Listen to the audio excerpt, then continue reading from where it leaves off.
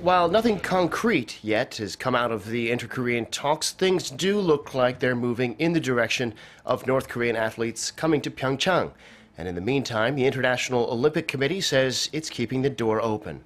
A spokesperson for the IOC said the Olympic body is extending the deadline for registration, while at the same time respecting UN sanctions against the regime.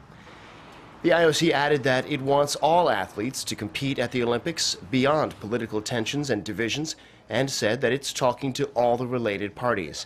Also ready for talks is North Korea's representative to the IOC, Chang Ung, who's in Switzerland for his meeting with IOC President Thomas Bach.